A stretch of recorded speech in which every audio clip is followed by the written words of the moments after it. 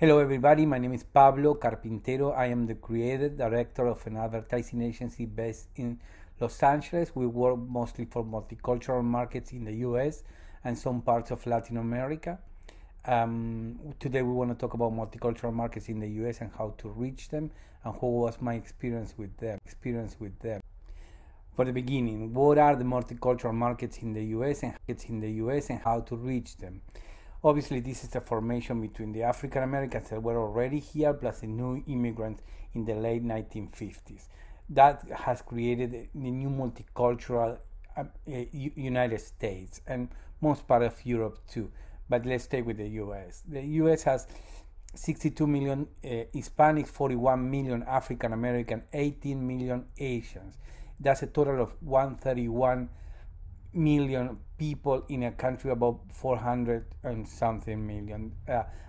Among the 14 trillion expenditure of the total economy, you have 1.3 trillion is the expenditure of the Hispanic market, 1.2 the African American market, and 1 trillion the Asian American. So 3.5 trillion of the total economy belongs to multicultural market. That's what is important about this, because we're talking about advertising and marketing and why you can take advantage of this. What language should I use to address my target? In the US, you can go from English and Spanish to the main 5 languages from Asia. Sometimes they even ask us for Somali in some part of Minnesota where they have a huge population from that origin.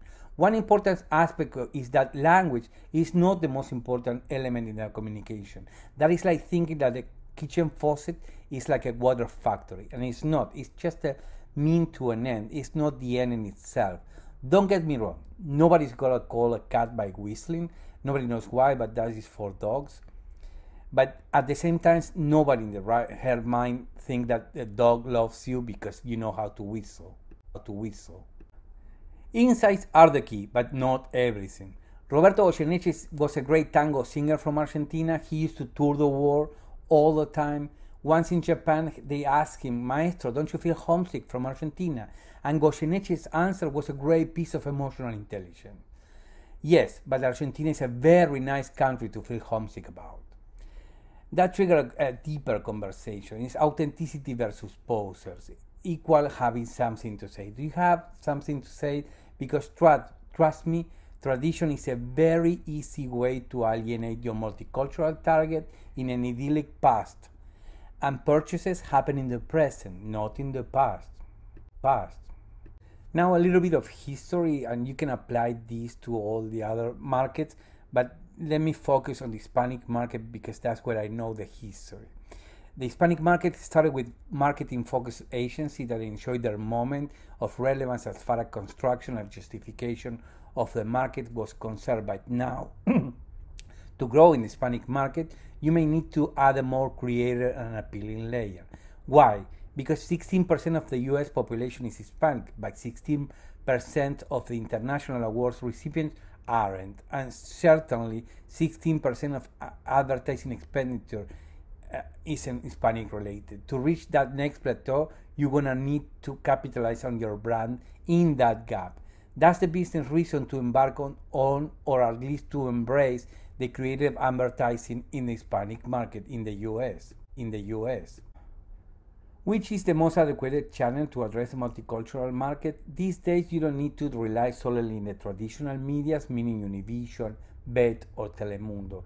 You can go through the digital and social media, and there you can address by zip code, language, and personal preferences to reach exactly the people that you are building. For that, you're gonna need to build the right message, but more important, to trigger the proper response in those medias, you're gonna need to have the perfect identification for those segments. How should I adjust my message to get across to each segment? And here it triggers a more important conversation. That is like the media all around the world is never a perfect reflection on the people that is addressing. Meaning that normally when you see research about the Hispanic market, you don't see them like saying that they see themselves reflected on the media. The media is always reflecting something that you not entirely like. On top of that, you have the divisions that you have from Colombian to Puerto Rican. You're going to have the division from Japanese to Korean, from Korean to mainland China or Singapore or Vietnam. All those divisions are going to be adding up to the class division, the snob factor, as we call it at the agency, which is upper class, lower class. So don't get messed with that. Don't get confused with that.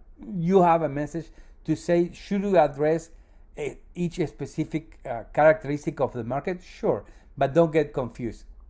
All of them belong to that target that you need to address. How far can you go from the DNA of the brand? If you're working in a corporate environment, chances are that you're gonna have the DNA of a brand written somewhere, the messaging of the brand written somewhere. And with that, you're gonna have somebody having a Spartacus moment, meaning somebody's gonna feel like he's the brand keeper, and that person is gonna trigger a situation that is the brand keeper versus the brand multicultural reality. That for us has created some kind of a brand commoditization situation, meaning some kind of multicultural white labels elements. Those multicultural white label elements are, you're beginning to see them repeated over and over again all over the Hispanic and the Asian market. Those are the zarapes, meaning the ponchos, those are the abuelitas, meaning the grandmas, and those are the soap operas, meaning the telenovelas. Authenticity trumps every day the DNA of the brand, which is a construction. I'm not saying that you need to forget the DNA, because you can, obviously, but you need to be able to tweak them enough so you can address that people, because that people is the one that is going to make the purchase. Should I stay close to the general market campaign? This is a natural follow-up to the previous question about the DNA of the brand. And here is a personal example with Microsoft Argentina and probably Latin America, but we only saw it in Argentina back in the day. Back in the beginning of the 2000s, Microsoft was suffering an attempt of trial from antitrust laws here in the US. They created an advertising campaign to address that context for the brand. From the agents, we told them, you don't have that problem here. What you really need is just to address some other issues, because here in Argentina, the PC computers were coming by default with the Microsoft Entourage already installed as a clone, as a part of the computer. It was part of the piracy mindset that they have back in the day.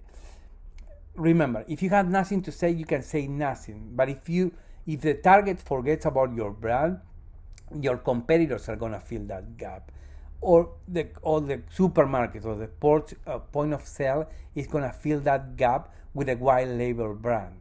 It seems that Planet are ready to face the client when they have to show their work for multicultural experts.